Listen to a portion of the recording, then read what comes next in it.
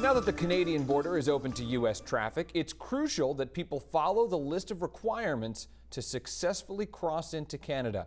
News Center Maine's Hannah Yashivi joins us live from along the border in Van Buren, where she's met some travelers who are now scrambling to meet the crossing requirements. Hannah, sounds like they have some interesting stories.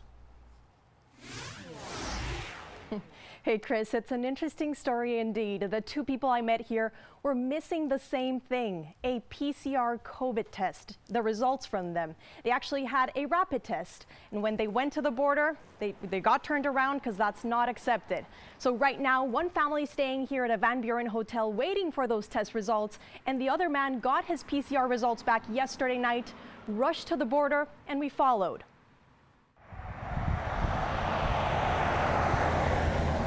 Monday night, the correct COVID-19 results in hand.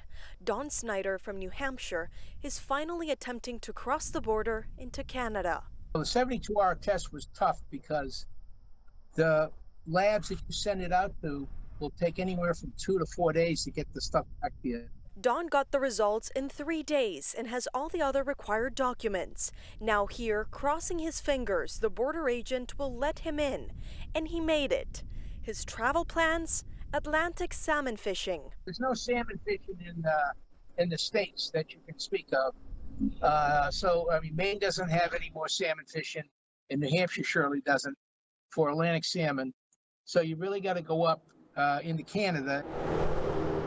Here at the Aristic Hospitality Inn in Van Buren, I met Ray.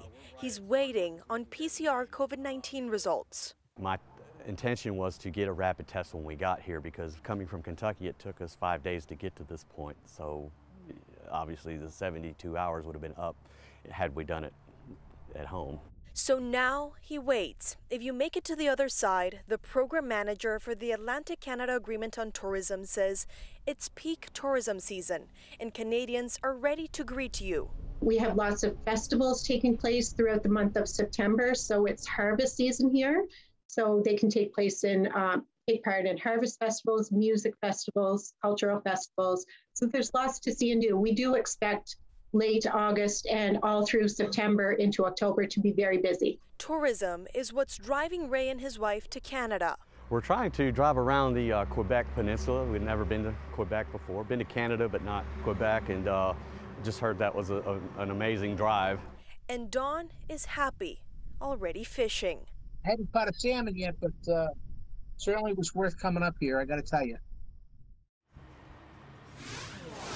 I have compiled the requirements you need to cross the border, and you can find those on our website and mobile app. And looking down the road, the border here in the United States is expected to reopen to Canadians in 11 days. Live in Van Buren, Hannah Yashivi, News Center Maine.